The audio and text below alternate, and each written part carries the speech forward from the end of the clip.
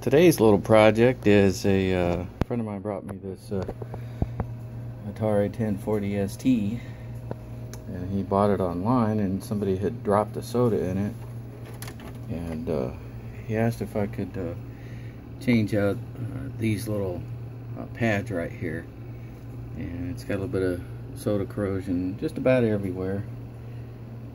So I'm just going to go ahead and do this for him, and I'm sure he can take care of the rest.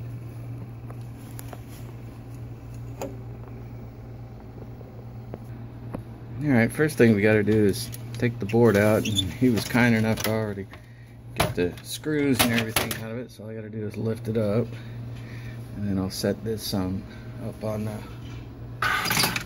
set this up out of the way. And let's have a look at the back of the board if I can get to it. Let's see. Well, it looks like I'm going to have to do a little bit of research on how to get this board out of here, and I'll show you how I do it.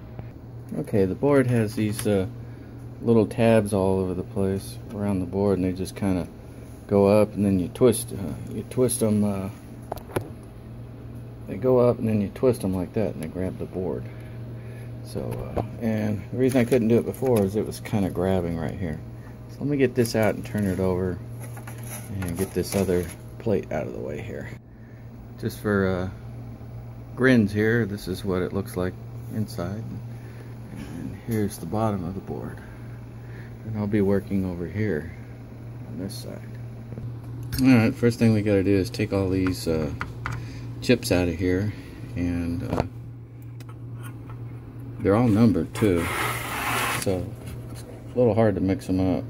Like you got a 150, this is a 151, that's a 152, and you got 153, 4, and 5. So it starts on the left and goes up like this. So you can take them all out and put them in some ESD protective gear, and then I can start removing these.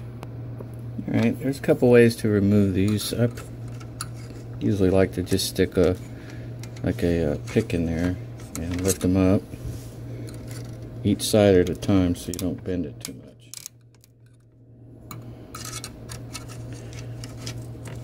And let's see, and try not to pry into any components on the board, you might break them. So just go straight up like this. There you go.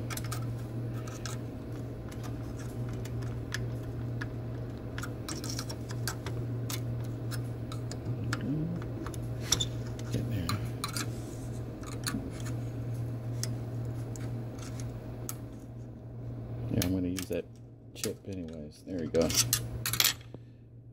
Alright. And that was a little corroded down in there. Just a little bit. That's why I'm going to replace these right here. Alright, and then you can put your chip over on a ESD mat, and I have an ESD safe station, so that's not going to bother nothing. So let me get all the rest of these out. Oh, the reason this one's missing is because he's already pulled it out, and I believe 2 of the pins were rotted off.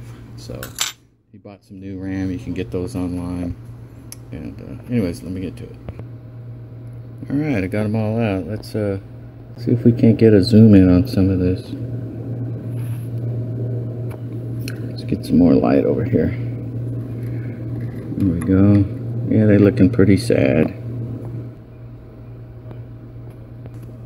I just noticed something kind of funny. My camera's doing some weird pixelating stuff. That's kind of neat. So let me pause it and start over. I want to show you something here. This is called the desolder sucking tool. And what it does is it sucks solder in here through this tube. This is the holder. And then the vacuum is right here.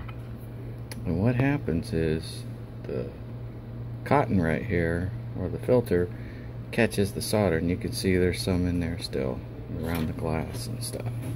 Let's get it over here. You can see it reflect better, and it's pretty good. This is a paste machine, and here it is here. It has it's a rework station basically. It's got a soldering tip. You can change all the different tips on it, and it's got a hot air, and it's got some resistive tweezers. Makes doing a job a lot better. This is a little high for what I'm going to be doing, so I need to drop the temperature.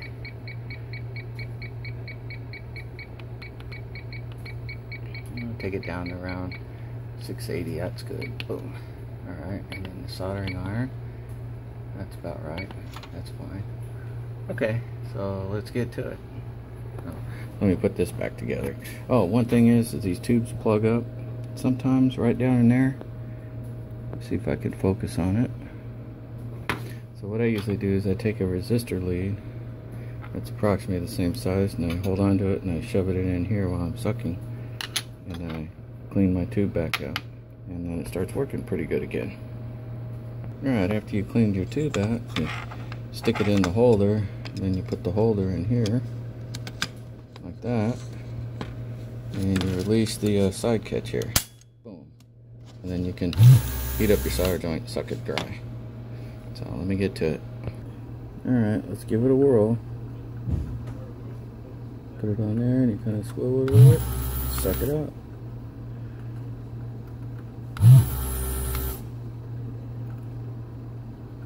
That's kind of how it works. Let me blow it up a little bit.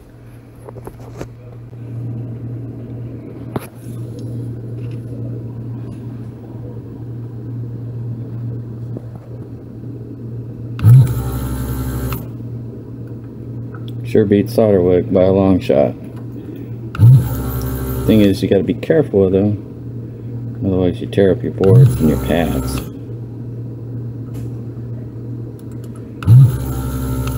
And some people actually alternate like this, so the board doesn't get too hot in one area. One thing to pay attention to is the chip holders are plastic. So if you stay on there too long, you could actually melt in your chip holder. So if you want to reuse it, you just kind of get your technique down. Well, I didn't think that was part of it. Yeah, it was.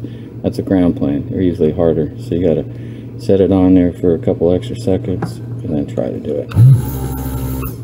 And that one's going to be a booger. So let me get the other ones out. Okay, I got a couple holes that are really being difficult. So what you do is you take a little bit of solder flux, RMA, liquid flux, and you put it on there and you get some solder on it, and you basically reflow the hole, and then you can go back at it with your solder sucker again. Alright, I got some big solder beads built up on there. What happens is that the this area right in here acts like a big heat sink, and it won't allow the solder to melt all the way through the board. So you just put a big ball on it and let it sit on there for a few more extra seconds, and then try to suck it out. And sometimes it'll work, sometimes it won't. If it doesn't work, then you go ahead and you use an iron and you pry up on the other side gently while it's liquid, and that'll work. Another thing you can do is preheat up the pad area around it before you put your solder sucker on it. So let's see, where are you? There you are. Okay. See if it wiggles back and forth. Sorry for the light reflection there. Alright, let's see if that works. And you can rotate it around. Yeah, it looks like it might have got it. Yeah, it's just a little trick you can use.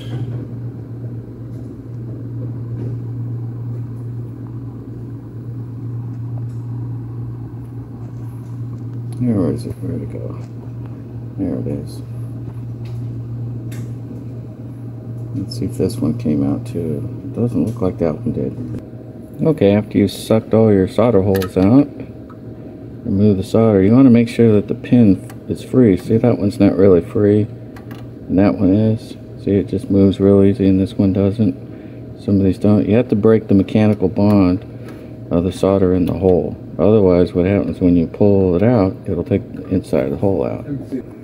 Alright, one of my favorite methods to break that internal mechanical bond is to use the right pair of right angle pliers and just kind of rock them back and forth like this.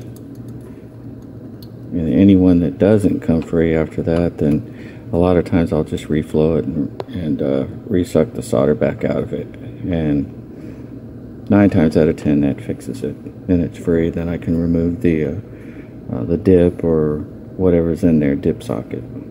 Alright, so now that I've done that, I've got my scribe and or dental pick or whatever. I'm going back and checking them again. That one looks, there it goes.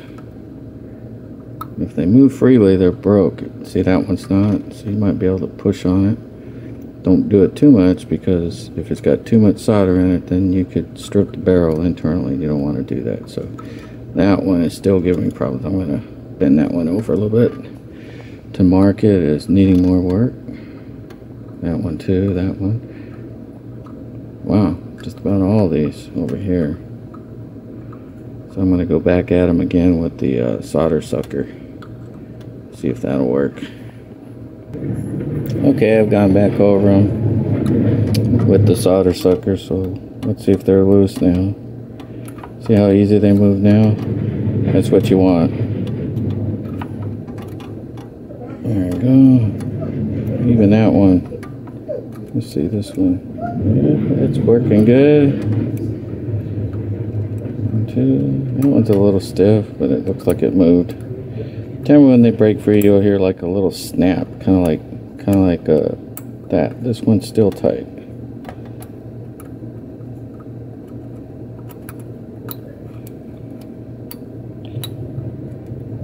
Alright, I'm going to go back after that one that was tight. That one right there. Let's see, which one was that? 1, 2, 3, 4, 5, 6, 7. 7. It's like number 7. I got it heated up. There we go. Alright. 1, 2, 3, 4, 5, 6, 7. Okay, let's go back at it. And a lot of times you can tell if you get it right, because it'll try to drop out just like that. There you go. Let's see. Oh, there it goes. So I got them all free. Okay. This is the one I was doing. There it is. Let's go have a look here. Yeah. So it looks like I have to clean them up a little bit. Looks like there was a little bit of corrosion on the board right here I'll have to play with. Tried soda pop or something. Not sure what it is. So I'll go clean all these holes up. Well, I'll go ahead and remove the other 5, and then I'll go back, clean them all up. I'll put some solder flux on them and then re-tin them. Make sure everything, all the barrels are cleaned, and then I'll go ahead and drop in the new dip sockets, and then reinstall these. I'll clean these pins up too, the ones that are all corroded and stuff, looking nasty. I'll clean them up real good with a blade and then reflow them.